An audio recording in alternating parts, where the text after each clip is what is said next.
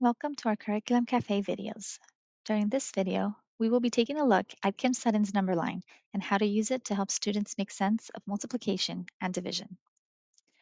Kim Sutton's number line is not just your typical number line. It is a key resource that we can use in the classroom to help students see patterns within numbers. This number line can be used in all grade levels, kinder through 12th grade. If you pay close attention, you will notice those colored dots at the top of some of those numbers. When we introduce this number line to students in kinder through 5th grade, we introduce it without any dots. Then, while working with the students, we slowly build this number line together. We start by counting by twos. Then, every multiple of 2 will receive a red dot right above it. We then start to count by threes, and all multiples of 3 will receive a green dot above them, and so forth, until we have the entire number line completed. This is crucial for students making sense of multiples and factors because not only am I able to see multiples of my digits 2 through 12 with these color-coded dots, but I can also see the numbers 2 through 12 as a factor.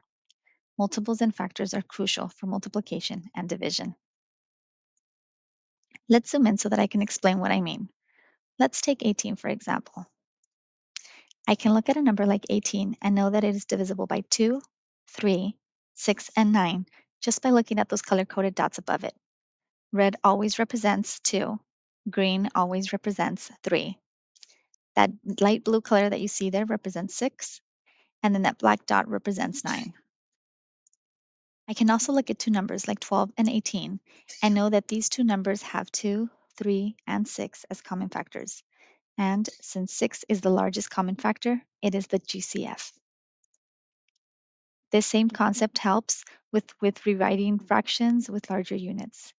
If my fraction is, for example, 16/20ths, I can find the GCF for 16 and 20th by looking at those colored dots above it, and I know that I can rewrite this fraction by dividing it by 4/4, since the GCF is 4 for both of these, and I can get 4/5 as my equivalent fraction.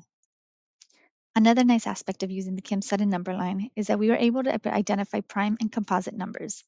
If there's any dots above my number, it is composite. If there's no dot, my number is prime.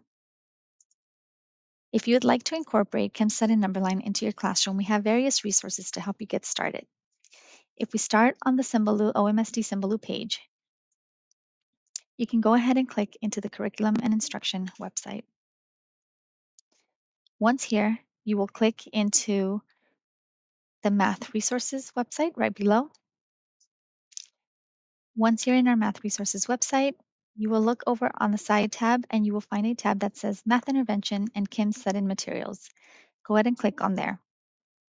You're going to want to pass the math readiness assessments, and below that you will find all of our Kim-Sutton resources that we have available to you. The number line is available in both a printable and a virtual version. The printable version comes in both a student size and a class size.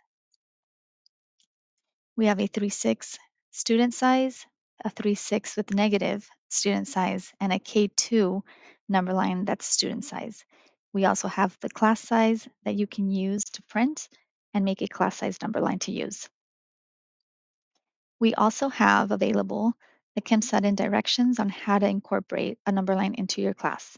This includes the color patterns that we use in that number line, as well as how we introduce the different multiples.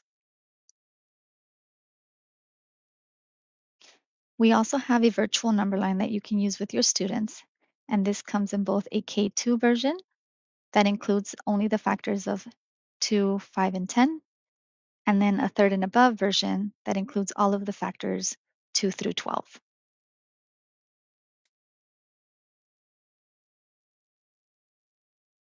If you have any questions, feel free to reach out to me and I can help you incorporate this into your class.